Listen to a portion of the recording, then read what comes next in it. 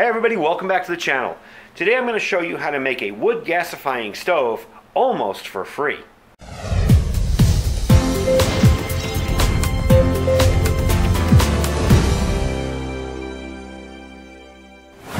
If you guys have been around my channel for a while, you know I love wood gasifying stoves. I've tested some store-bought ones, I've made a few little ones myself, but this is an idea that I actually saw on YouTube. This isn't my original idea.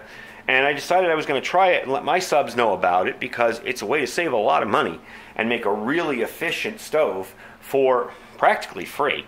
It's pennies. I mean, if there's $5 I put into it, that's more than I spent. So I'm going to show you the components here.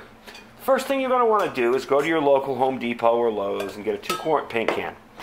Now, first thing you're going to do with this paint can, take the top off and drill these holes on the bottom. You want 8 holes on the bottom of this can, okay?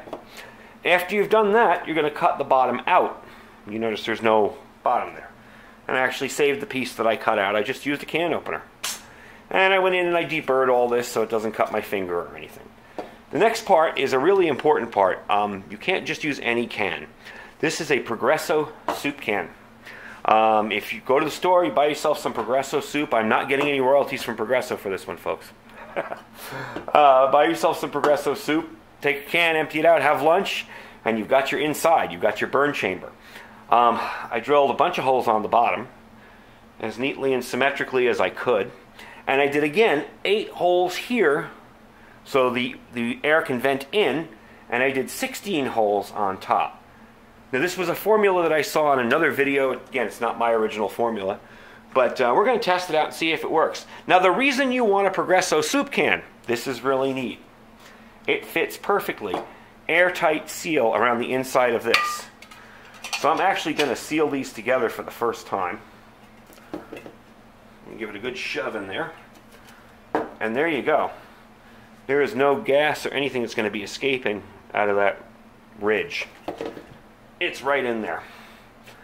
So, if you want to have a real compact situation here, cover that up, fill it up with your wood, take it out, you're ready to go and burn it.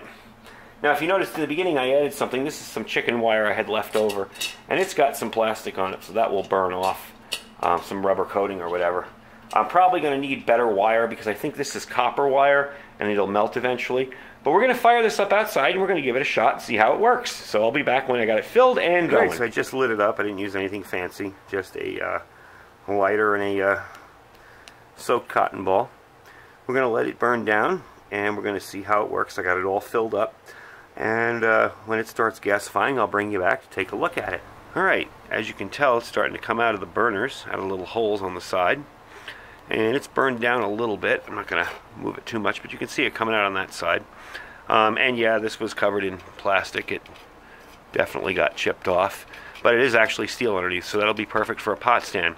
The nice part about setting it up like this is while I have a pot on it, I can always feed it through the hole there, and it will keep burning.